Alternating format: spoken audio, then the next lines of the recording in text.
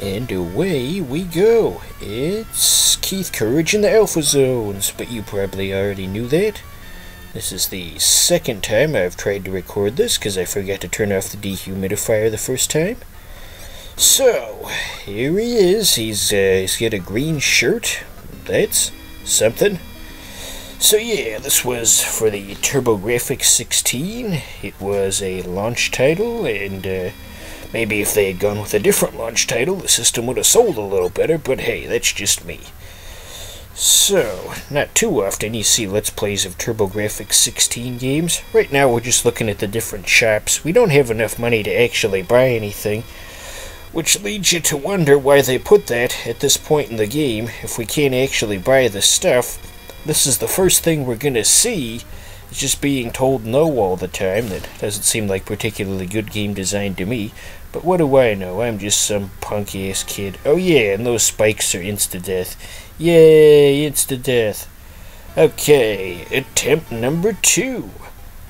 So, like I was saying, this was a launch title, and amongst TurboGrafx fans, although there aren't very many, the agreement seems to be if they had gone with Blazing Lasers as the launch title instead, perhaps the story of the TurboGrafx 16 would be quite different, because this game's a little too clunky for mainstream audiences, and it's not a good demonstration of the system's capabilities in that regard.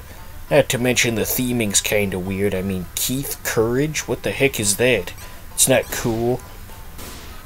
Apparently this was based on some kind of anime, and the name Keith Courage came from the American team to make it more marketable.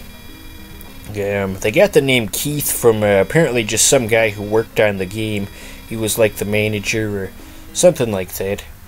I'm not sure what the original anime was called, but I should definitely look that up. I think that would be quite interesting to look into. It's a part of gaming history in a way. Okay, so that was all just a warm-up, so now we get to do the real stage, eventually. Here we go. Epic transformation sequence! Okay, so the real stages function essentially the same to the one before, except now there's no stuff you can buy, and the enemies are more frequent, and the music's more intense, and your jump height is different. I guess those differences are meaningful enough to constitute calling them separate levels. Yeah, they just throw the enemies right at you. You can take lots of hits though, so it's not too big of a deal. So, what was I saying? Yeah, I want to... voice cracked. I want to find that anime. I think it would be... Well, there's probably no English translation. You have to watch it with subs like some kind of chump. Although some people prefer subs to dubs if you're a hardcore enthusiast or something. That blue number we picked up a couple seconds ago, I'm not sure what that does, but I don't think it's overly important for what our goals are here. Just keep moving. So earlier, when we switched over to the action stage, there was a transition where the character got carried off in a rainbow before he transformed into a robot, and that same transition is used by Pat the NES Punk for his flea market videos, for whenever Frank shows up. Frank does like this Keith Courage type transformation with the same music, and always seemed like an odd choice to me. Wonder if Pat even still does those videos. Flea market madness. Always mildly entertaining.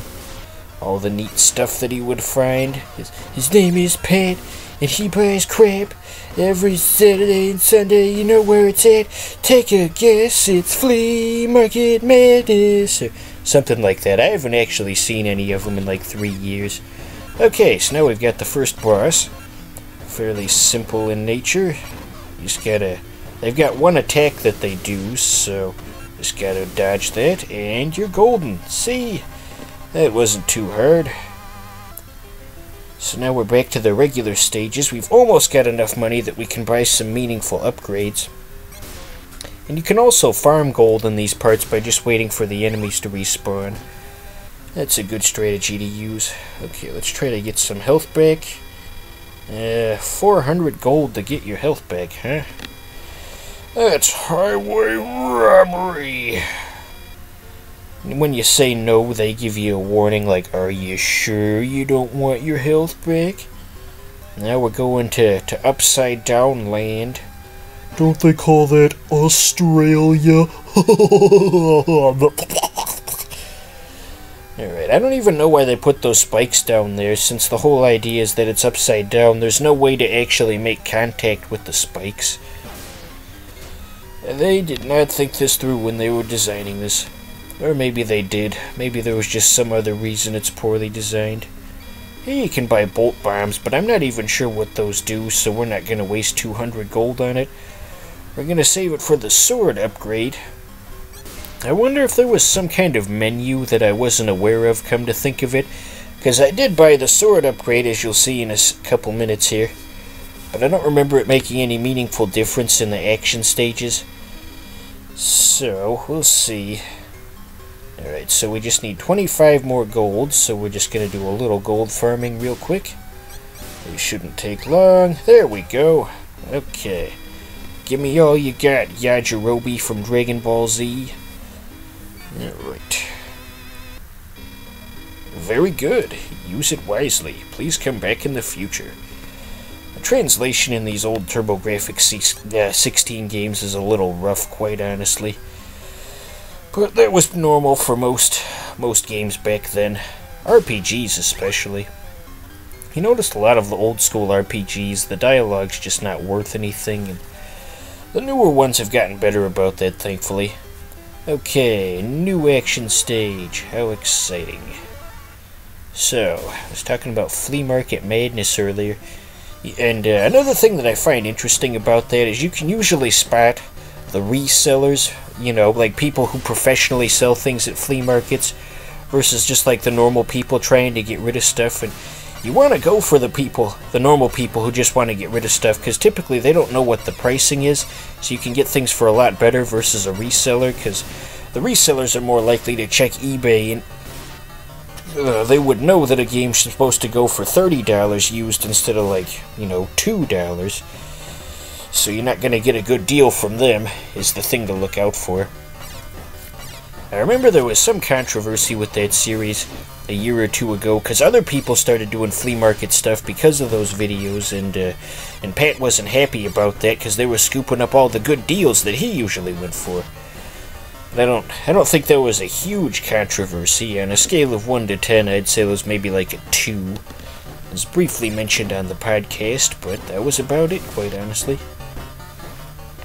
I like the design of that pink and yellow enemy we saw a minute ago. Wonder if that appears in the anime as well. Again, since I haven't seen it, I don't know what came from it and what was original to this game. Perhaps I should have done a little more research, don't you think? Well, there goes my last life. Well, what to say now? We could continue. It starts us from over here. Well, I guess we'll give this a little more of an attempt. Ooh. Well, never mind. After an embarrassing loss like that, you might as well just not